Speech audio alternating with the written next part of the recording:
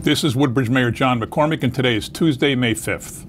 Well, we cannot say it's a good day when 14 people contract the coronavirus, but compared to our history, we had another low day in Woodbridge yesterday. Since April 1st, our average daily count of new cases has been 37, so 14 is welcome news. Even in the last 9 days, when the numbers started really dropping consistently, we still had an average of almost 19, so 14 looks good by that comparison also. We cannot lose sight of the people who are sick, and we keep them in our thoughts and prayers, but we are happy to see the numbers going down. We have attempted contact with 598 people, the vast majority of which are the first victims on our list. We know of 45 unfortunate deaths, though that number has thankfully not changed in several days.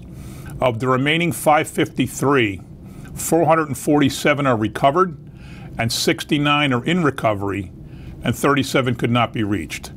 That's over 93% who are better or getting better, and the rest just might not be answering their phones. Let's keep up the practices of social distancing, avoiding non-essential travel, good personal hygiene, and the wearing of masks when inside of stores or restaurants.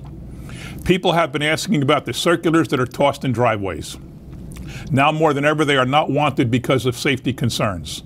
Dispose of them wearing gloves and wash your hands upon doing so. You can get on the Do Not Drop list through the Township website, or you can call the Mayor's office at 732-602-6015.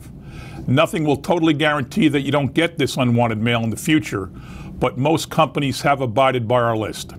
The more people that get on the list, the less likely companies will even bother going into your neighborhood. Please remember that packages should be opened outside the house with gloves, and the boxes should be tossed right into the blue recycling can. Again, hand washing is recommended immediately after touching anything like boxes or bags that come from an outside entity.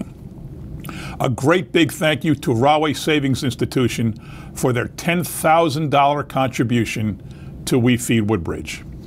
Keep the mails and pictures coming so we can recognize your children for their efforts during this ordeal, and so we can thank and honor first responders and healthcare professionals. 8-year-old Sanjana from Menlo Park Terrace School 19 did just that with her drawing today that says to all the groups, "You are loved and appreciated."